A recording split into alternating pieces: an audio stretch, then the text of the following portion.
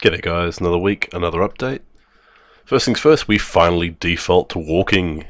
So yes, we are now a true tactical game because we walk by default. Because that's what makes a tactical game, right? Anyway, a lot of work on the animation tree this week, so walking and running now looks a hell of a lot better. As well as the blending between the two. Things like if you run one direction and suddenly change, it blends a lot better and actually holds. So if you start shooting, go to full automatic here, and I start shooting while one direction and move, it should hold for a moment before switching around. So things like that should be good for gameplay, so you won't get stuck out with your view suddenly changing when you're still firing away. Quite like that. Also worked on the penetration issues I had with very thin walls, BSP or static meshes, so now they don't pose a problem at all. It just ignores the issue now. Small little check.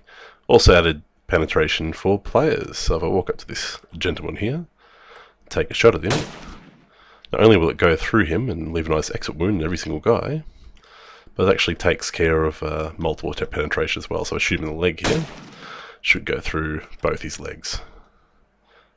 I still have to work on it deviating so it hits his leg and turns around and comes out his chest, but at least the basics are there. The same bit of code can be used to detect whether it hits pouches or helmets.